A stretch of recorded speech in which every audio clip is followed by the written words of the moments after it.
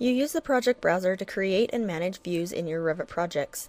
Let's look at the different types of views you can create. First, there are plan views. The floor plan is the default view in a new project. Most projects include at least one floor plan. Another type of plan view is a reflected ceiling plan view. Floor plan views and reflected ceiling plan views are created automatically as you add new levels to your project. Next, there are elevation views. Elevation views typically show the exterior of a model. Elevation views with elevation tags positioned in the plan view are automatically created in most Revit projects. Section views are similar to elevation views, except they typically cut through the model rather than showing the exterior of it. To create a section view, you draw where you want to cut the section in plan view. To see the section view, simply double-click the section symbol.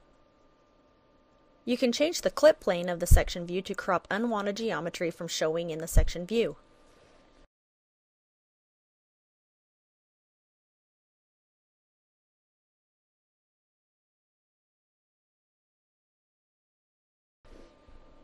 Callout views and detail views show part of another view at a larger scale. You create callout views by first placing a callout using the callout tool.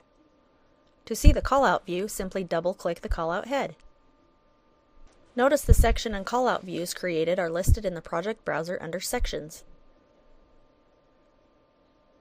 In 3D views, you can use the view cube to navigate the model.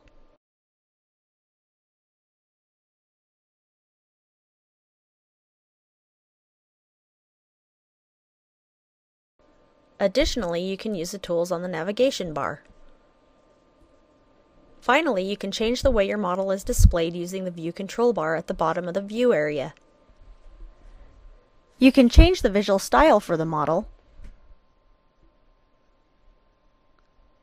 the amount of detail that the model displays, and the scale of the model.